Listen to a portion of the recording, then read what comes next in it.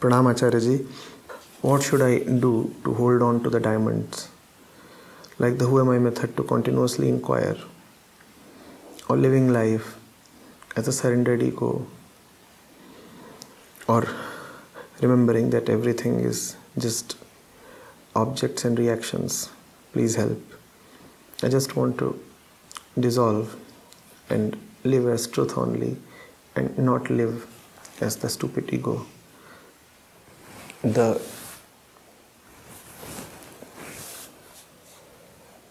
condition you have come to is not sudden. It has taken millions of years of evolution for you to come to this state.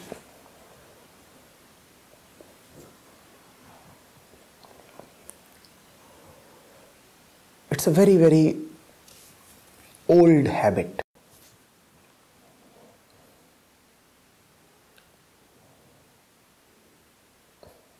It is like dust that has settled over something since centuries, millennia, aeons.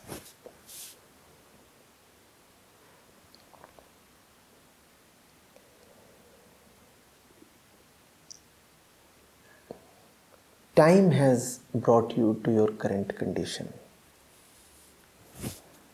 And that which time has given you takes time to go away.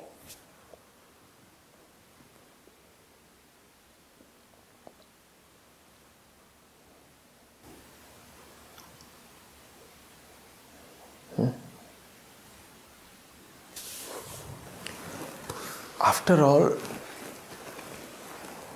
whose liberation are you talking of? In your question, when you say, please help, I just want to dissolve and live as truth only, whose dissolution are you talking of? The one whose dissolution you are talking of, is he the truth? Obviously, he cannot be the truth. Why would one demand the dissolution of truth? Why would one think that the truth can be dissolved at all? So you are demanding the dissolution of the one who is not the truth. Who is he then? He is a product of time. Truth is not a product of time. And therefore truth does not bother you. And therefore you are not demanding the dissolution of truth. You are demanding the dissolution of that which is false. Now see. You are demanding the dissolution of the false.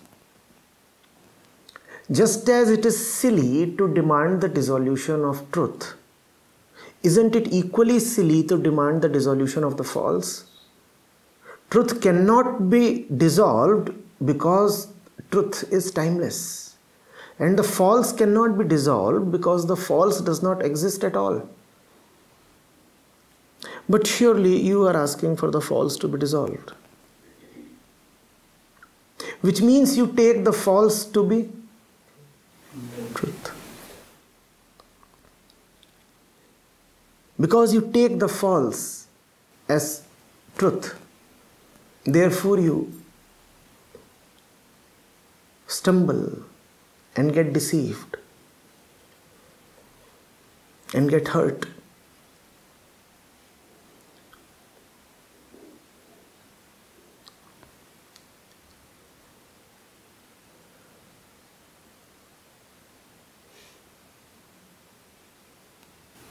The false one is too accustomed to its falseness. The false one is too sure about himself. he is right now not in a condition to immediately, spontaneously declare, I am false. If you could do that, then liberation would have been instantaneous. But you are in no position to immediately declare that you are false. You are in no position to immediately declare that the one who is feeling the hurt actually does not exist. To you, he exists, which means that to you, the false exists as the truth. Such is the condition of the one who is asking this question. Even asking the question proves that you identify with the false, and therefore you are asking for the dissolution of the false. If you identify with the false, is a quick movement into the truth possible? No, it will take time. Sadhana is the way. You'll have to be constantly embattled against yourself, and you will have to be constantly engaged with the ones who appear closer to the truth. These are the only two ways of sadhana. There is no third way. Fight against yourself and side with the saints. Both are needed. In fact, just proceeding on one leg of the sadhana without bothering for the other is more dangerous than not beginning with sadhana at all. You have to both fight against yourself and side with the saints. If you side with the saints without fighting against yourself, then you will use the saints to fatten yourself. And if you fight against yourself without siding with the saints, then you will go mad. Because you will keep destroying who you are, what you are, without finding anything. You will keep declaring all is false without getting a glimpse of the truth. This will wreak havoc on you. This will disappoint you so much. This will turn your life so dry that you will lose all the courage to fight any further, and you will just go bonkers. You need to have both a determination to defeat yourself and devotion to be with the lovers of truth. Are you getting it?